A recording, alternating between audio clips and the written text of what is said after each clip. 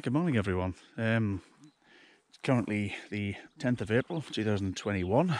I'm currently at the Megget Reservoir in the Scottish borders area of Scotland. You know, for an early April morning and you've got hailstones, knee word of a lie, it's almost the size of a garden pea. Goes to show you how incumbent and strange the weather can be in Scotland.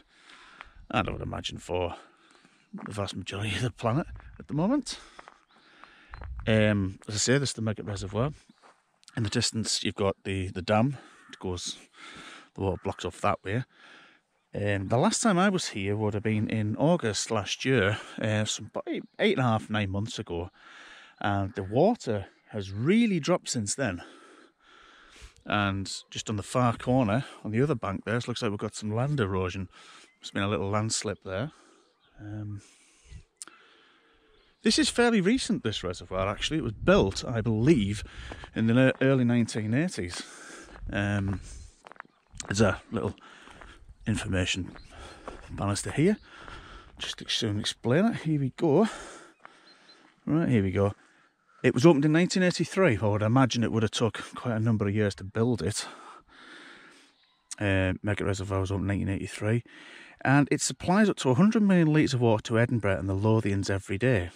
Well, it says here, that's enough for 300 million cups of tea or 1 million baths. And it is Edinburgh's main source of drinking water.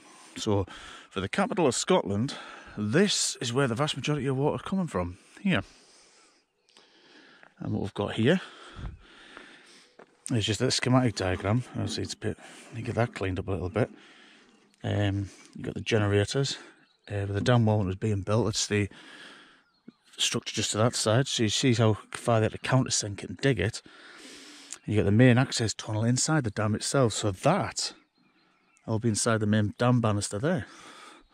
Very interesting, as you can see. Got a rather nice sunrise in the background there. And you know, this is amazing. You get this on your doorstep. Really does help you put things in perspective. And one thing I can say is I think there's been a couple of trees being taken down since the last time I was here, 8-9 months ago. That's quite good.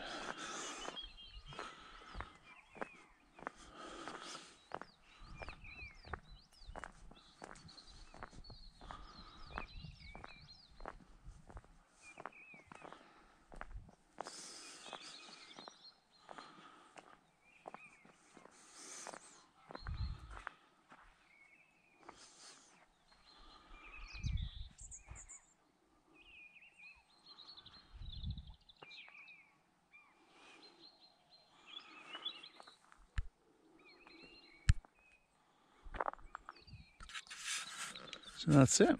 Very nice, peaceful area. I'm just doing some short clip videos, you know, 4 or 5 minutes, little random ones. You know, to my American friends, I hope you enjoy these videos I take of my neck of the woods in the world that I live. And, you know, beauty like this, just I'm literally on my doorstep or within, you know, respectful travelling distance.